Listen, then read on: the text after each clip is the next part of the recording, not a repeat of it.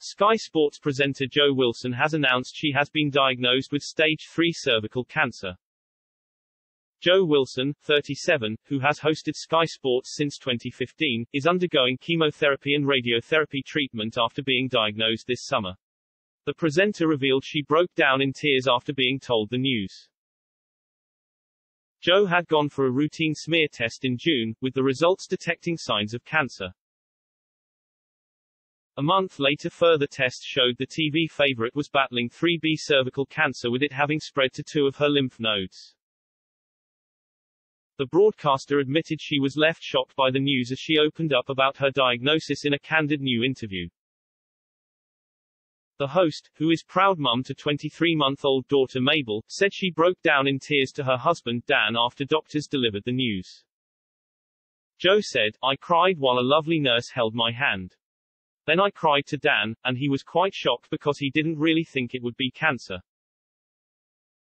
You're desperately hoping there's a chance it might not be."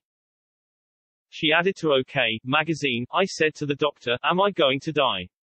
You're not going to die, he reassured me. It's very treatable, and it's very curable."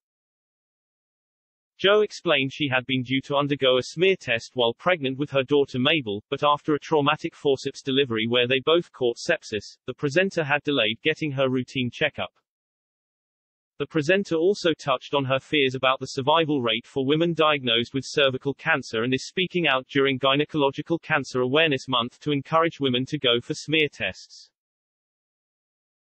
She told the publication, "I try to hold on to that, but there are no guarantees. The percentages are still a bit ropey.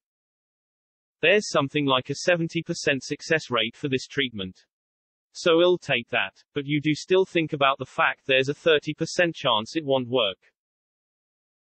Jo explained she is optimistic following her health diagnosis, saying she is hanging on to the positives, but has already lost a stone due to the grueling treatment.